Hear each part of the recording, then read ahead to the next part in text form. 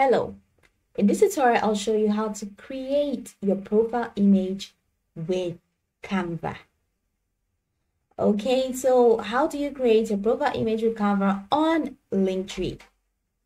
So here's exactly what you can do to get that done.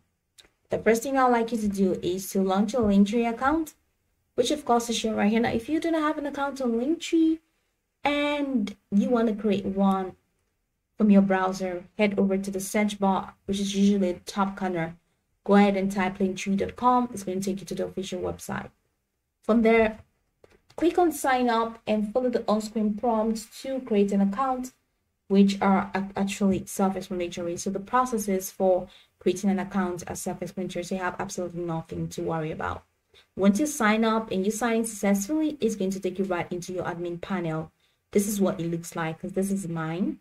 Now you can, of course, explore a lot of features and commands to have a greater control of your Linktree account. So now that we're here, let's hop into today's test, which is how to create your profile image with Canva on Linktree. Now, from the top left corner of the screen, you're going to find links, appearance, analytics, and settings. So go ahead and click on appearance. And once you click on appearance, now it says profile. So it says pick an image or remove. So this is it. So let's go ahead and click on pick an image. Now you have an extended menu. It says upload your own image from your device, Facebook, Instagram, or Google Drive. And then it says design with Canva. Design your own profile image in Canva or use your NFT for your profile. Because in this tutorial, our focus is to create a profile image with Canva. So what you need to do is to select design with Canva.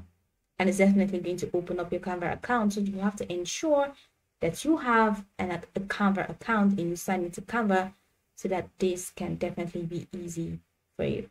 So this is Canva. So let's say this.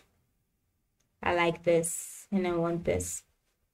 So I can just go ahead and click on that and go ahead. At the top corner, you find publish, top right corner. So go ahead and click on publish and so I'd like to see what that comes up at.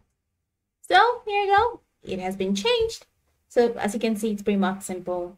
That's how you can create a profile image with Canva. Now you can of course go over this video or this process from top to bottom to get acquainted with the steps. And once you're done, you'll be good to go. I hope this tutorial marvelously helped your search.